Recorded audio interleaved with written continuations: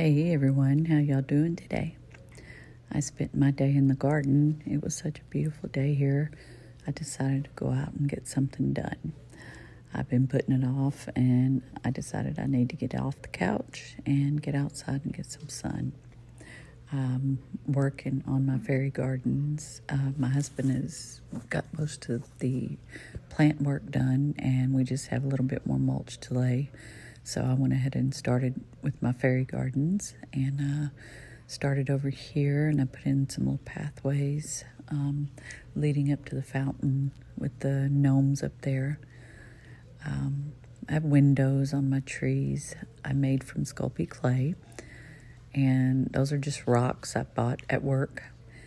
I have so many rocks in the backyard from years of buying them every season. These little doors, some of them I purchased, some of them I made. They're just really cute around the trees. We have come around to the back side here. And there's another pathway going up to the center of the tree by the fountain with another gnome.